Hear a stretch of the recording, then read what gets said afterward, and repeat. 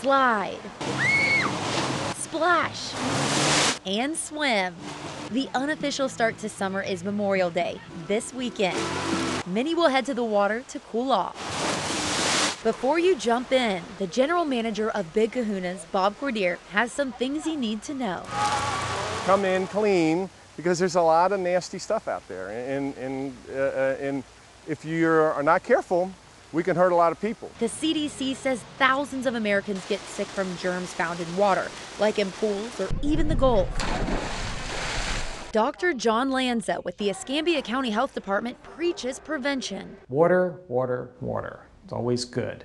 But I mean water that you bring with you, not water that is in the river, the lake, or the Gulf. You don't really need to be drinking that at all.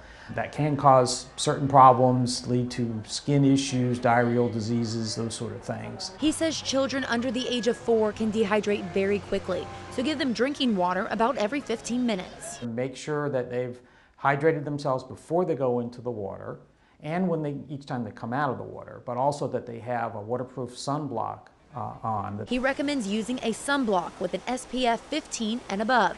We're here to let you have a good time, but we're here to make sure you're safe doing it. At the park, there are about 100 lifeguards on duty at all times. They're maintained at a very high level. CPR, rescue breathing, all the different aspects of making sure that if in the event of emergency, we're ready to go. Lifeguards at Big Kahuna's look like they're shaking their head up and down, but they're not. They're actually shaking their head in a grid pattern, looking for people who are in distress. Your zone starts over here, you move your head, you cover your zone, ends over here, and you go back.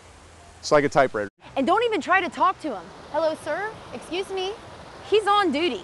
Dr. Lanza recommends always staying within an arm's length of your child. He and lifeguards agree. Teaching children to swim at an early age is essential in their water safety. Everybody should learn to swim.